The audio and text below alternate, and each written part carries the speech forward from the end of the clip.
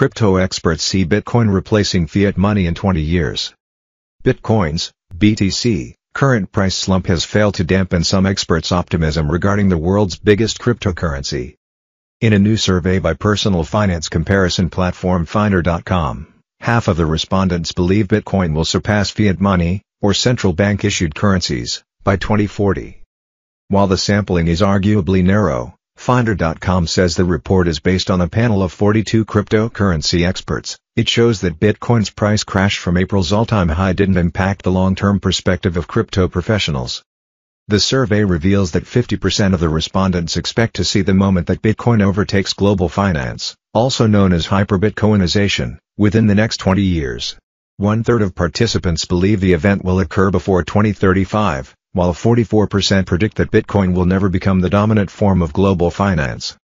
El Salvador's move to recognize Bitcoin as legal tender is just the beginning of developing nations' adoption of BTC as the primary currency, a majority of respondents say.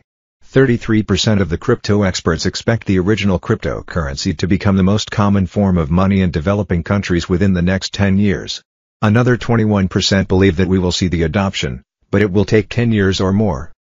One thing panelists agree upon is the environmental concerns surrounding Bitcoin mining. A whopping 93% expects the green energy debate will continue to hurt Bitcoin, with 31% believing that energy consumption will significantly impact the price. Related, billion of users adopting Bitcoin? Maybe in 10 years, says Dan Held.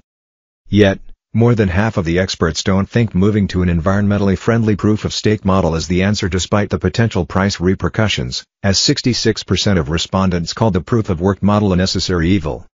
In an exclusive interview, Kraken head of growth Dan Held told Cointelegraph that Bitcoin has a good chance of becoming the world's reserve currency, but it will take at least 10 years. He said that in developing countries, Bitcoin is mainly valuable for avoiding censorship, while in the Western world, Bitcoin is attractive as a hedge against central banks' money printing.